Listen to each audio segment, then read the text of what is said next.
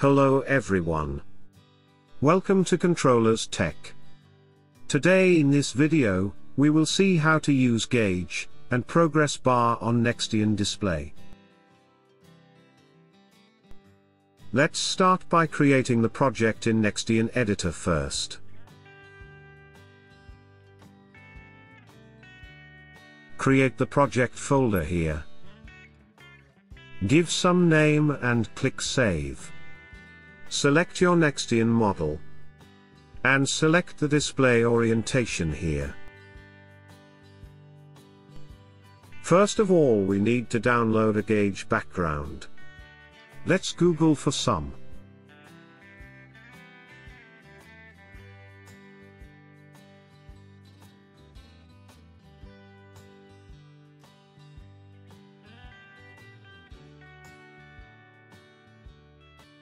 This one seems good for our job. Let's go to this website. This is 600 by 600 pixels, and it's perfect. Let's download it. We need to reduce its size so it can fit the display. Let's open it with GIMP. I have the height here as 240 pixels, so I will reduce it to the same size. Go to Image, Scale Image and reduce the size here.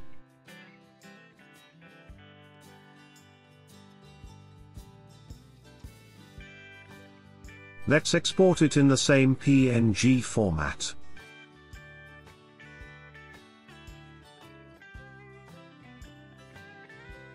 I am going to create a background now. The size should be same as the display size. And add that image as a layer here.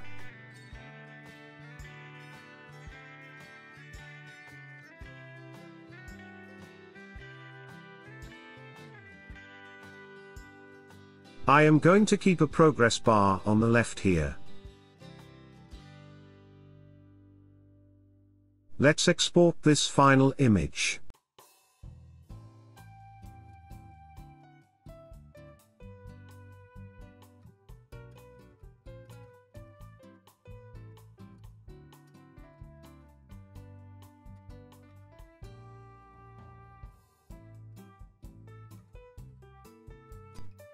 We need to add the image to our project.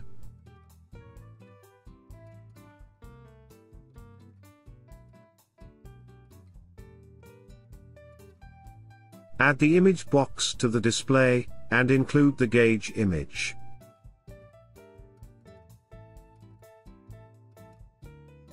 So this will be our background on the display. Let's add a progress bar.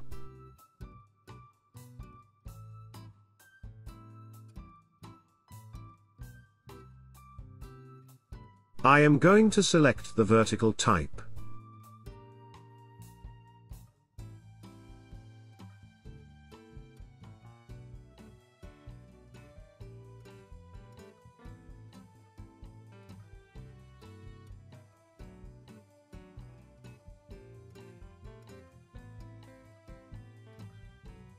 Now at the gauge.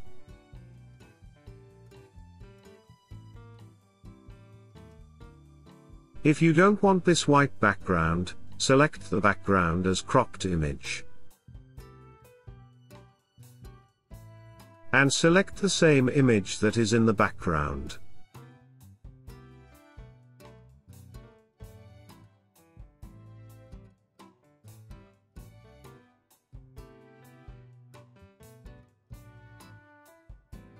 Let's change that pointer color, and its thickness.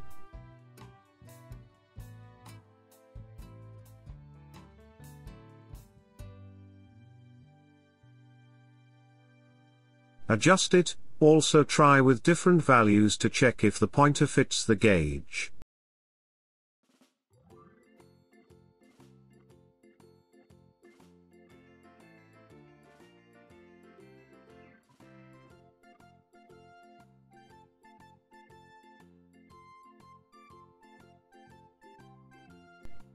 Okay, it's perfect fit now. Let's add the number box to this.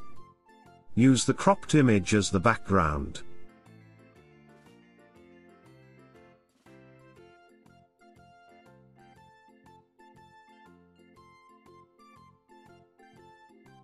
We also need to add fonts here. You can generate them if you don't have.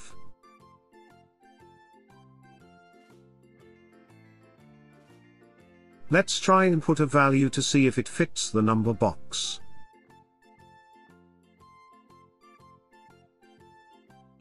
Great, it fits perfectly.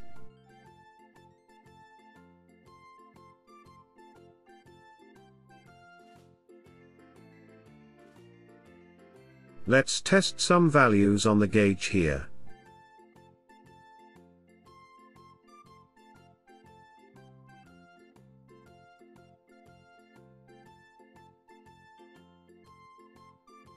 We don't want the pointer to go here. So 315 indicates the minimum value on the gauge.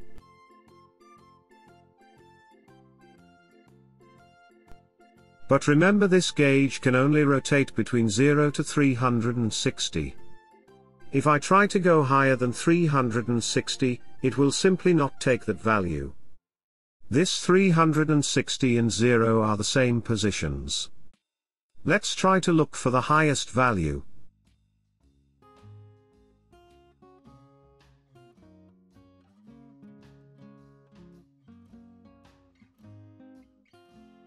So 225 is the maximum value we can have.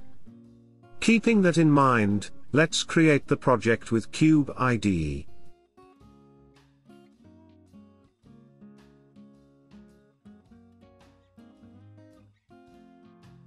I am using STM32 F446RE controller.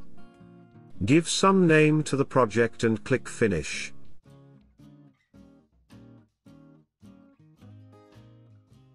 First of all, I am selecting the external crystal for the clock.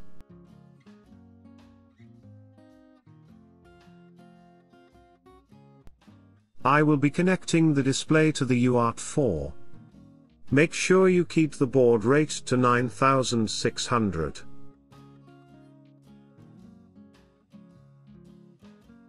Let's do the clock setup now. I have 8 MHz oscillator, and I want the system to run at maximum clock. Click Save to generate the project now.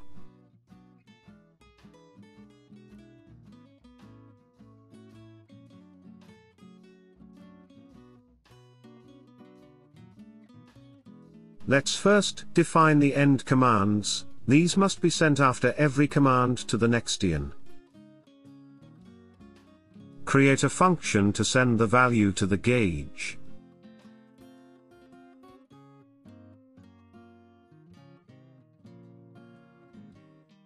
Here first, define a buffer to hold some values. Now copy the data to be sent into the buffer.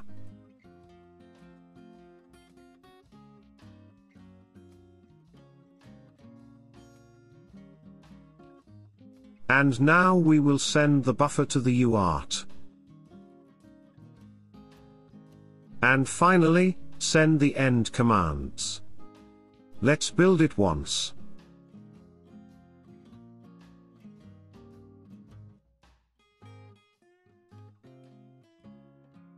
We need to include stdio for the sprintf function.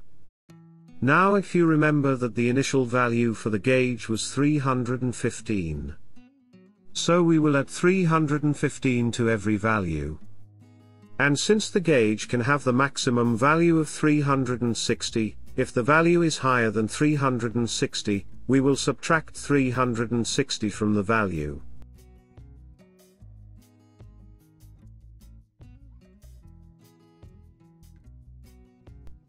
Now another function to send the data to the number box.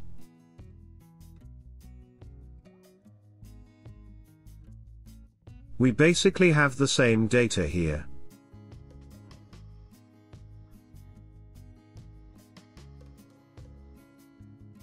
The same steps for sending the data to the progress bar also. Basically you can just create a single function for all these values.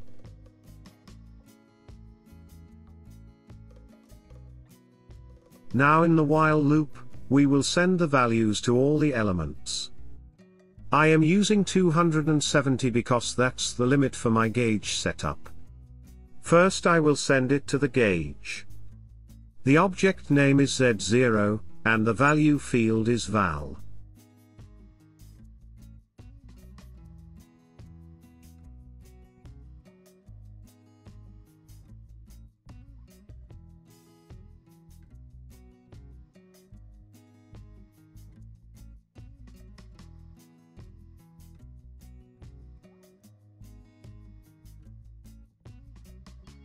Next, send to the number. Here the object field is N0, and the value field is val.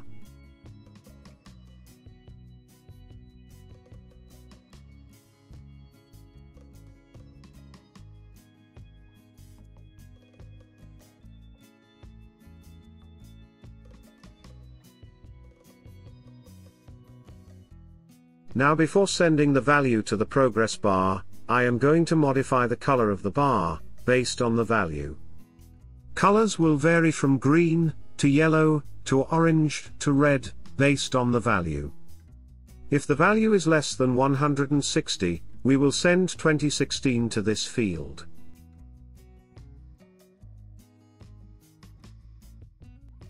The object name for the bar is J0, and the color field is PCO. 2016 is the code for the green color. Here you can get different codes for the different colors. And then based on different values, we will send the command to change the color of the bar.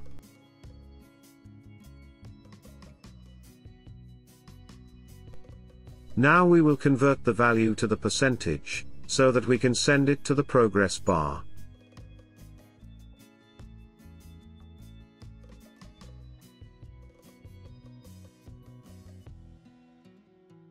And finally send the value to the value filed in the progress bar.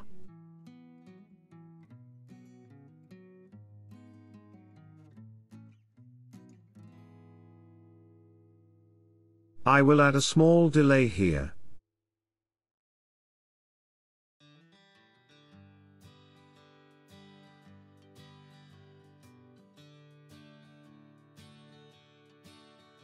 We need to upload this to the NEXTION display first.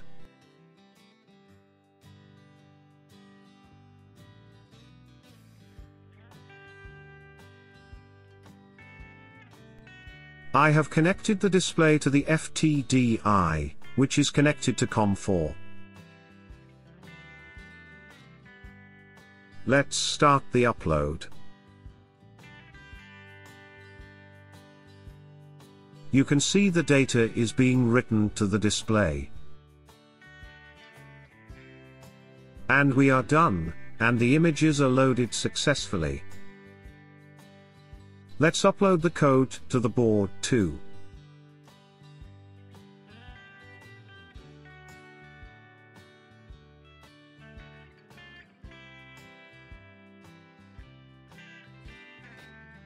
Here we go.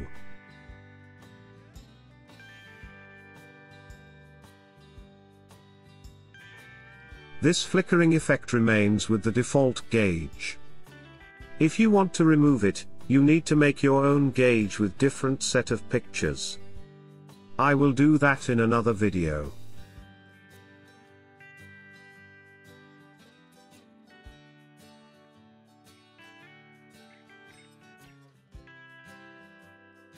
We can also simulate the gauge in the editor. But for that we need to send the serial data to the computer, and in my Nucleo board, I have to use UART2 for that purpose.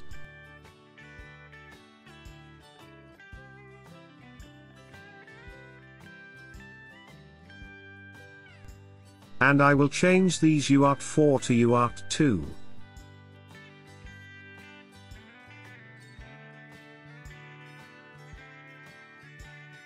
In the editor, select the debugging, and select User MCU input. Select the COM port and press Start.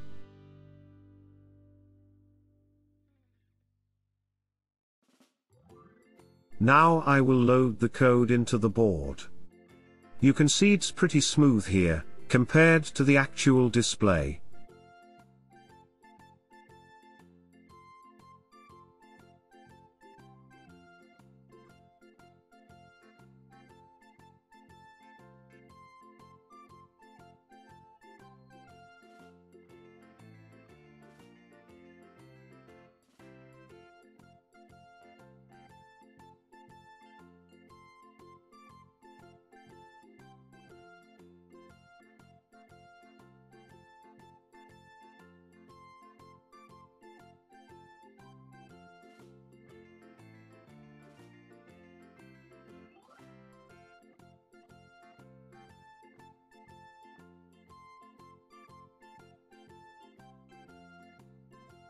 Let me just reduce the delay to 10 milliseconds.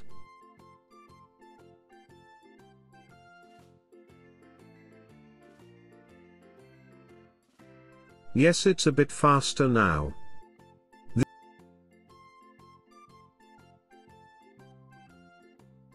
This is it for this video. I hope you enjoyed it.